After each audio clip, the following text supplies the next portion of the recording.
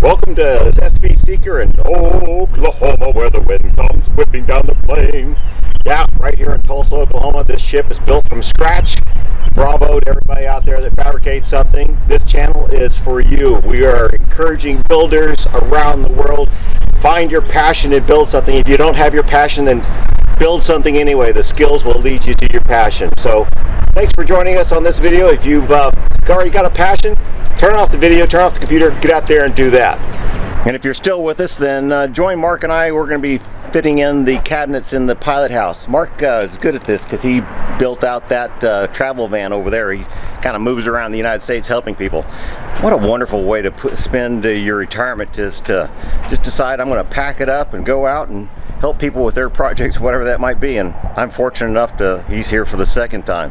And this is Mark. He's we're working on putting in the well, what's it called? It's a porthole, but it's in the floor, so it's a floor hole. Back with another load of stainless steel from our friends at the Rule Company. And why are they my friends? Because they gave me this awesome thermometer back here, and it says it's 76 degrees. I think that's almost right. Okay, they didn't give it to me. I harassed them until they gave it to me. Is that the same thing? No, that's harassment. It's less than stealing. That's harassment. Yeah, that would be harassment. Okay, if that's not a reason for cutting it with the pointy side up, I don't know what is. That's a horrible noise. When I was building my submarine back in a nicer neighborhood, I had a neighbor come to me one night after I was cutting aluminum with a skill saw. That's the most horrible noise I've ever heard! Alright, the horrible noise approach opposed to this. Yeah. The other advantage of this is it's always cutting down to the same thickness of materials, and you can adjust the saw to cut heavier or lighter by turning this. It relaxes that spring and doesn't give it so much counterbalance, so the weight up here pushes down harder. The other thing you ought to know is don't try and trim your fingernail with the saw, okay? It's not a good thing. So we're installing our portal between the Pilothouse and the engine room down below. And it's nicely situated right up at the front, right beside the wheel, so you can look down into the engine room, see if there's fire, flood. More importantly, you can talk to people down there and hand tools and such back and forth. Mark has already put some of this butyl tape between the two surfaces, and that'll seal it up. It doesn't really need to be that great of a sealant here because this deck will get wet, and we expect water to flood across this in bad conditions, but not so bad that it would. I mean, this is just to stop a lot of water from going down. Most of the time, I imagine this will be open. We'll also get ventilation from down there up into here, so we can take some of that heat from the engines if we happen to be running the engines and let it come into the Pilothouse if it's cold outside. 7/16" bolts, because they come up through that painted piece really easy without tearing the paint off. A washer down below to protect the paint on the bottom side. A washer up top just because it looks so cool. And the piece de resistance is the acorn nut. Yeah, those are awesome looking. You can see how lovely this Buna is because it just squishes out from underneath, but it's not gooey, so you just let it dry up, you'll be able to tear it off. I don't think we'll have any reason to ever use the dogs, but they're going along with us because I can use them as spare parts down below on the real ones. Those acorn nuts had never seized before they went in there.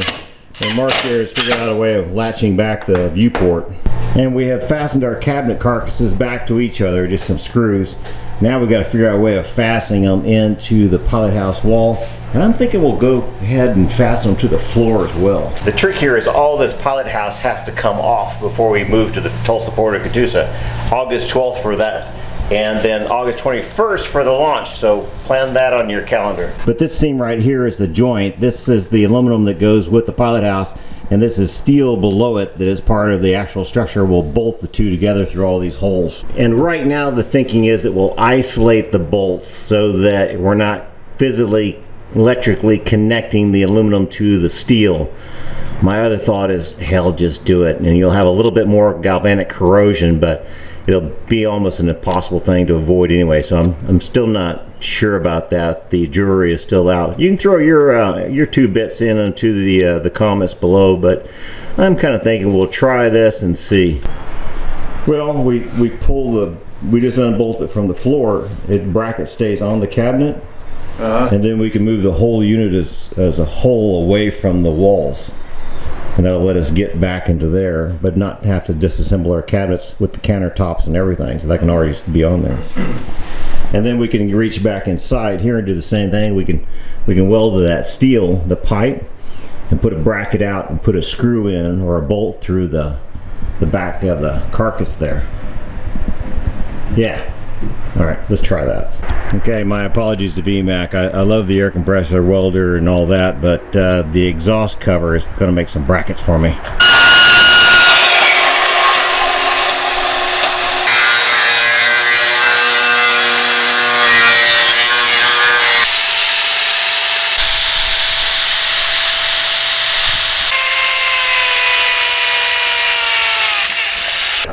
I don't know. I was going to go with this because that's where you set it down. I think that's a good place. Okay, then that's a good place.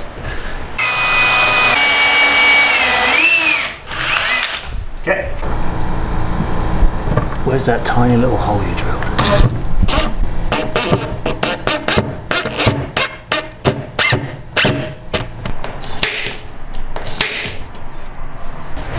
That's enough. Okay. You know, I think I'm just going to tap it with a drill. It drives people nuts that I don't use a tap handle, but yeah, most of them are crazy anyway.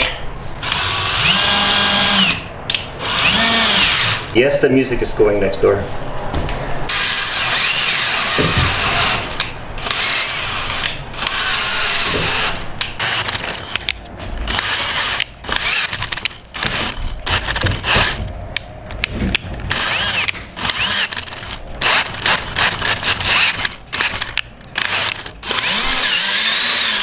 There we go.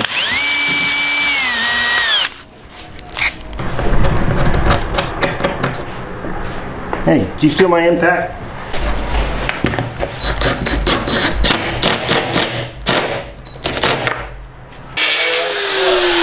So a little scratch and let it start, and then just a little bit of a weld is all you want.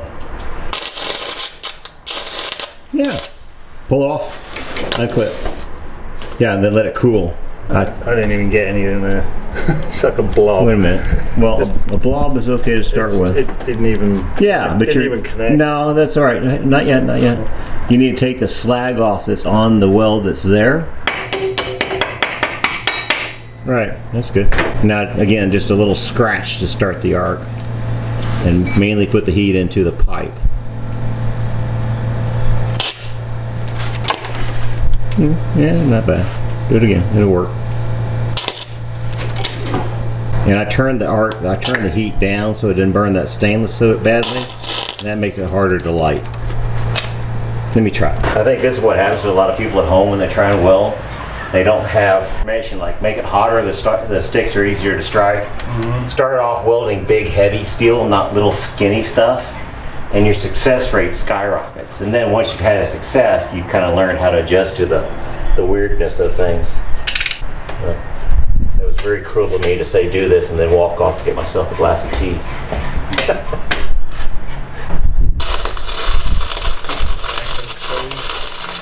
Yeah, it's doable. Now what I did differently is I struck and I pulled the arc way out of the way. So I struck it. I barely touched it, but I'm parallel to it. I'm pulling this way, and you can let that arc leap like about yay far, in a ½ inch. So you don't have to keep the sticks close when you're lighting it. Oh, I'm trying to. You're trying to keep it right in there, right when you light it, and it shorts out and just becomes a conductor, and that's what makes it so insanely hot. I think it could be done if you had the patience. I'll try again. Yeah, good. Give me that hammer and I'll knock off what I. Actually, that's enough right there, but it won't hurt to make it stronger. That's the other thing people get wrong about stick welding. They think, oh, it doesn't look good. Hit it with a hammer and see if you can tear it apart. Most likely, you're going to break the steel before you break the weld on this type of welding. You don't need much of it to make it a good connection. Now scratch kind of parallel to it. Yeah, that'll do it. It'll do it in a little while. At least it should. Here, the other thing, dude. It's got a flux on the end of it. And you do that, and it breaks the flux off. Pound it into rock or sand or something like that. It works. There you go. Yeah, beautiful. Now stop before you get too hot. Yeah. Hey, even lit a fire. Good on you. I didn't think, oh, I've got a little bit on the bracket. No, yeah, I can see it from here. Yeah, you got a little bit on there, and that's all you need.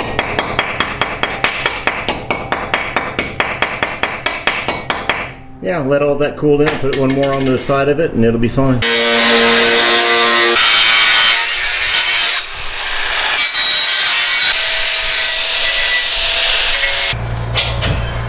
Yeah, that springs itself out anyway. Yeah. Oh. There's a problem. Well, if we're that far over, maybe it's time not to worry about it, huh? Look at that, not a drop spilled. Works like a charm. Well, the brackets are all welded in now, just a little paint to keep all the rust away. Do you have the wood? Yeah, I do. Oh, God. Yeah, they're sturdy. That's fantastic. It's part of it. It's holding the boat together. Oh, shit. Oh, did Bart take off by himself? Yeah. Let's just try it and see. Ready? Yep. A little bit. No, I think it's just wobbly. It's just wobbly. Let's just put another one on this side. Give it a spin. Damn. That's pretty straight. That's good enough for me. There it is. Okay.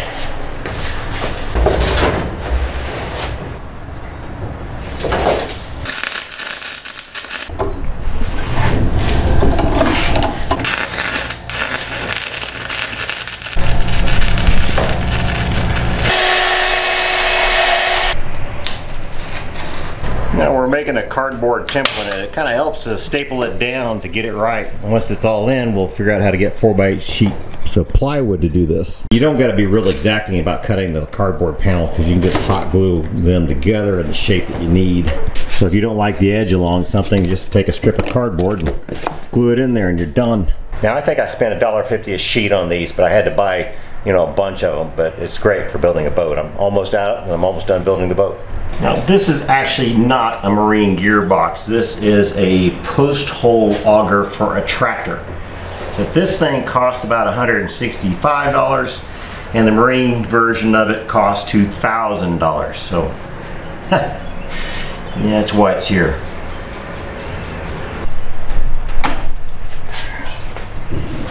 You got it? Oh, look at that. There's a little feet on it too. Here we poked down through the cardboard, found the board underneath it. And we just cut right along the top of the cabinet.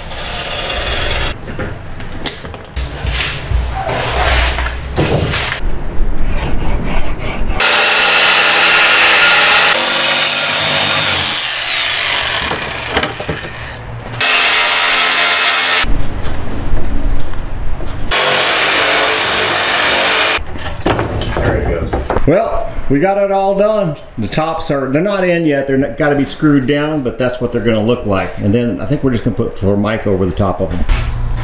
Well, it's crew change day. Mark Sims is on his way to Alabama, and Brian Holmes is on his way up from Dallas. So we'll continue to work on the cabinets when Brian gets here. And you know, these guys travel around doing good things for other people on their time. And I tell you what, it's just something that that makes me humble that they, you know, pick a place like this to come to. But I think they've got something figured out that's working well for them in their lives. Brian's idea is he's going to eventually be on a catamaran, and he'll be helping other people fix their boats. It's just what he loves doing. He's great at building cabinets. Mark Sims is already doing that, traveling around in his van and working with people. You know, sometimes he gets paid for the project, sometimes he donates his time. It's just, you know, they both have purpose in their life, and it has to do with making something. So it's something I sell. So if you're looking for an idea, maybe this is the fix to the world. You know, involve yourself in somebody else's life and their project. Get your own project and build it and invite people in. I mean, it's worked fantastic for me.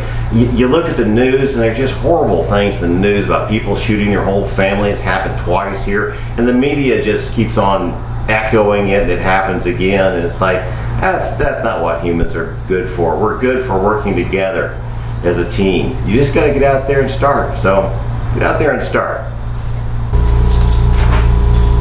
A little soggy this morning. Brian Holmes is back with us. He's up there working on the cabinets. Welcome to spring in Oklahoma.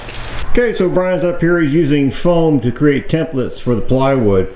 Foam's I got left over from other projects, but that's easy to cut and fit in here and get the idea. It's a really nice way of getting a feel for how big something's going to be. Like, we made this bigger because it's to be easier to sleep on. So we lose the ice maker and the little fridge, but that's okay. There's a deep freezer sits there.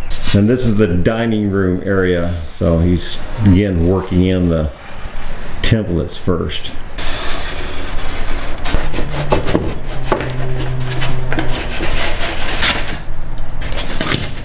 $50 a sheet plywood. Now, I never thought I'd see the day. Yeah, 60, almost 60. Almost 60, huh? Now, you might think the foam board is expensive at $20 a sheet to be using as templates, but it's leftover scrap. But compared to the $60 a sheet plywood, yeah, it seems reasonable now. You don't want to have to do that twice. Oh, it is what it is.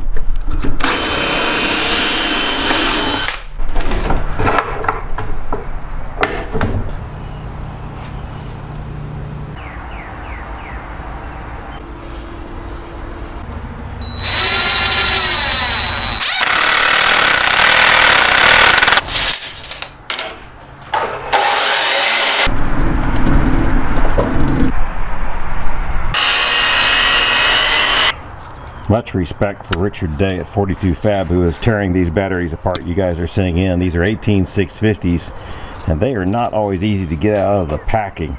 But he's building us some battery banks for the boat, and many thanks to him for doing that, and many thanks to you for sending these old battery packs in. And we have received a huge donation of these things now, but they're actually not 18650s. So what we're going to do is Richard's going to build us up some suitcase that'll, you know, something that we can carry onto shore or onto another boat that'll be like a generator that's quiet.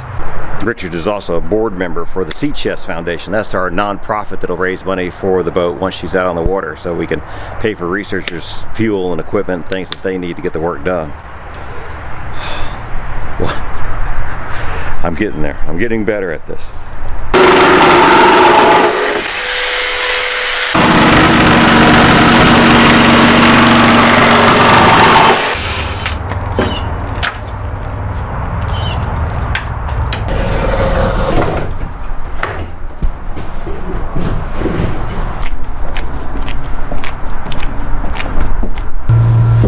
Brian has done a great job on cabinets. We're going to have storage down inside of them on this one and the settee over there. A lot of food storage will go inside of there. Lost the refrigerator and the ice maker, but they go down below. They'll be crew quarters. It's just for snackies and drinks and such.